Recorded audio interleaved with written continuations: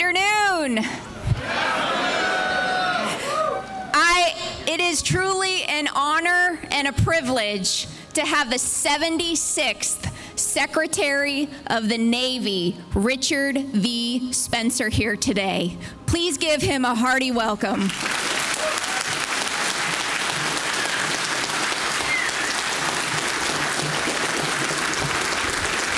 This is really very special, and this is really fantastic. I think the last time I addressed you all, we were inside and it was dark and dingy. At least we're outside and it's sunny.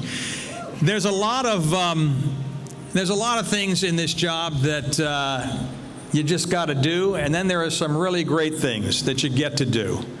And I mean this from the bottom of my heart. Coming out here and seeing all your faces really just lights me up.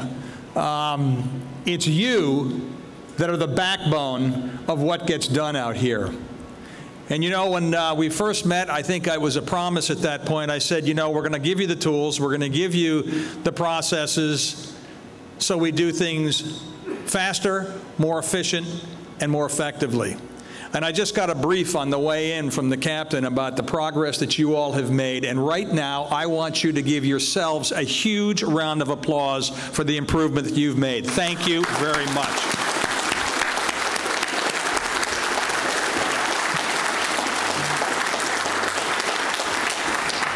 You've heard me talk about urgency, and I really can't stress this enough. We have resources. Congress has given us some money. I think we've done a hell of a job with it. It proves out right here. But ladies and gentlemen, there are a bunch of people that have another vote on that also, and that includes Russia, that includes China, that includes North Korea, that includes Iran, and another bunch of people that are a pain in the neck to us. They get a vote in this. We have to act like every single day is going to be the last peace day we have. And I don't mean to put a downer on it. I just want to frame the urgency that we need to do, because tomorrow our men and women in uniform could be in harm's way. You are a protector of that. And what you do keeps them safe and keeps them sound to the best that we can do it. And that's greatly appreciated.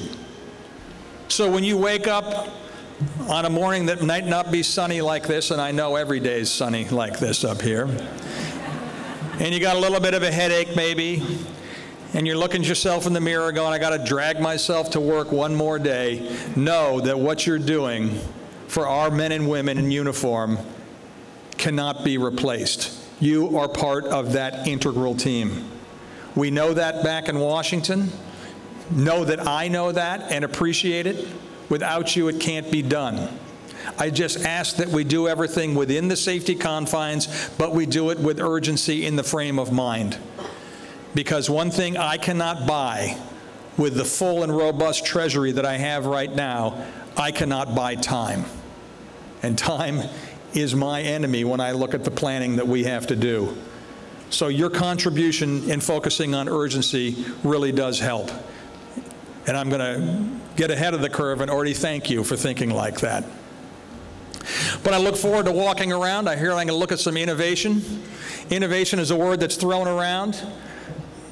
My theory about innovation is you don't have to sit at a desk and bang your head against the wall. You don't have to sit at a press and bang your head against the wall and say, how can I innovate? Find out how someone else does it better, rip it off, deploy it, and bring it here. That's how you innovate. Just as long as we're doing it better, faster, more efficient, within the bounds of safety. But you're proving that you can do that, and I look forward to some of the walk-arounds we're going to do to see that. I'm not going to hold you up much longer because I'm all about productivity, and all you standing here does not mean productivity is being underway.